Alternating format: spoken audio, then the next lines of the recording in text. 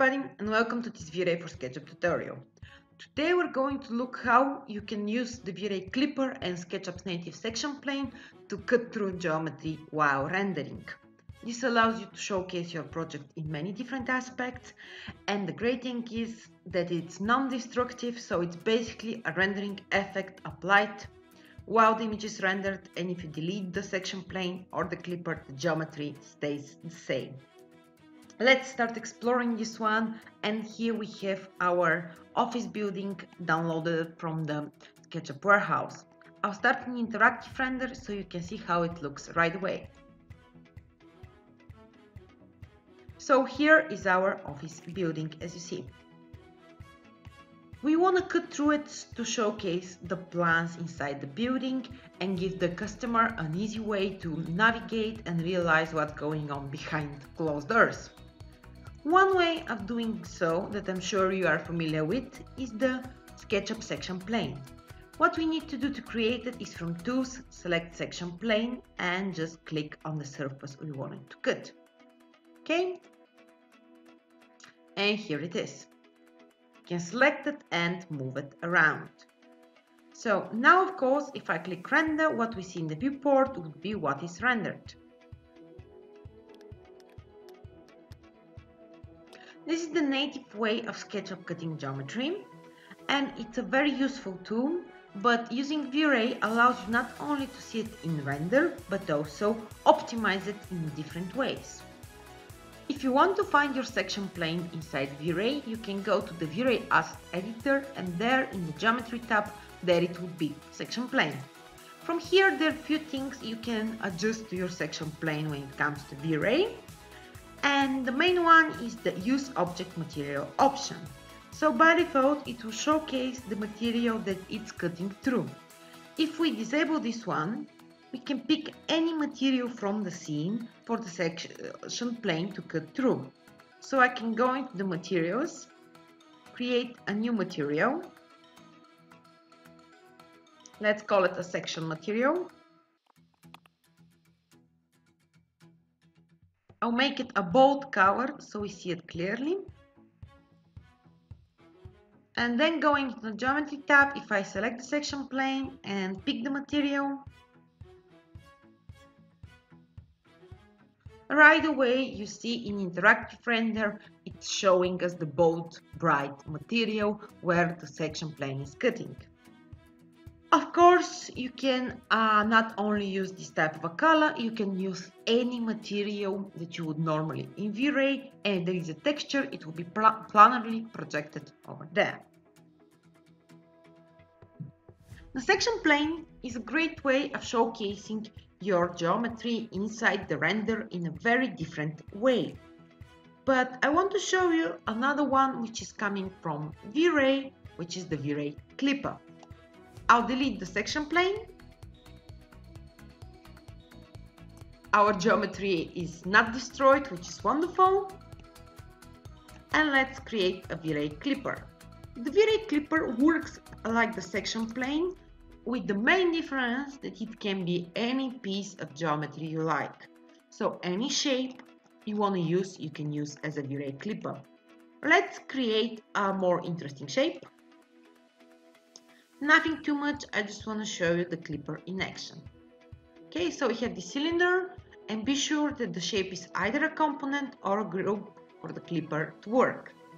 So I'll make this one a group and position it over our building.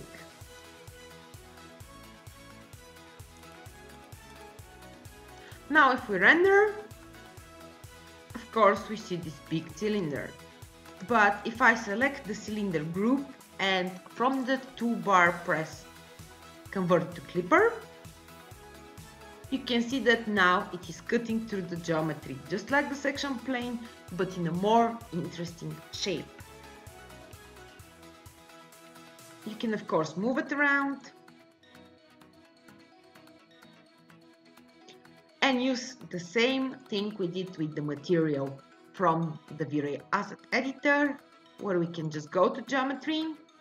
There we have the mesh clipper, and here we can assign a different material. You can use the same one, or I have another called clipper material, which is again just a bold column.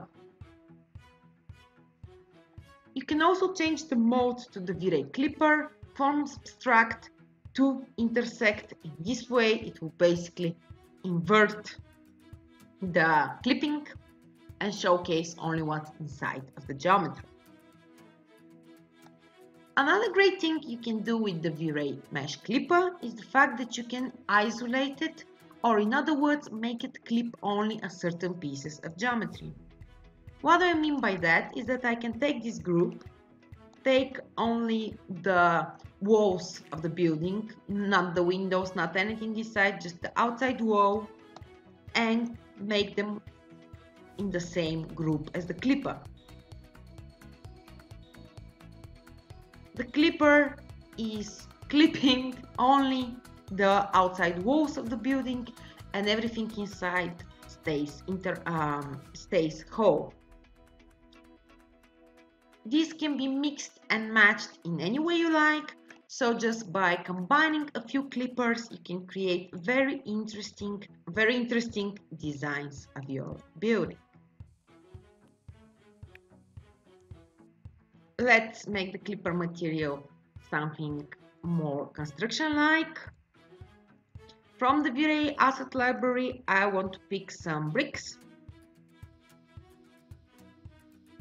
Okay, and going into the clipper and assign those bricks.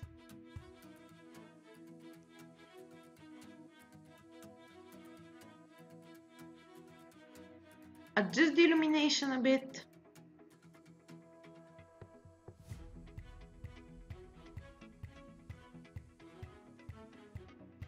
Okay, I really like this one, and I just want to go a step further and add another clipper on the inside level to show you how you can mix and match between more than one. In order to do so, I'll create another cylinder or just copy paste this one just outside of the group. Okay, make it smaller, move it inside. For a second I'll hide this one.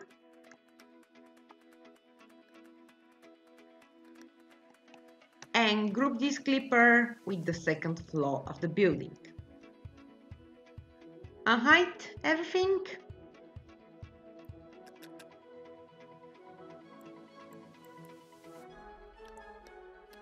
And now if we render,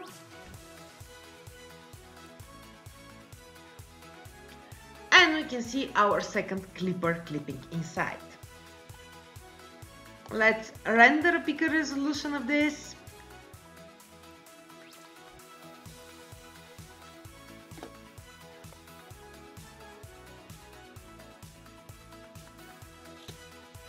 And showcasing your project in construction has never been easy.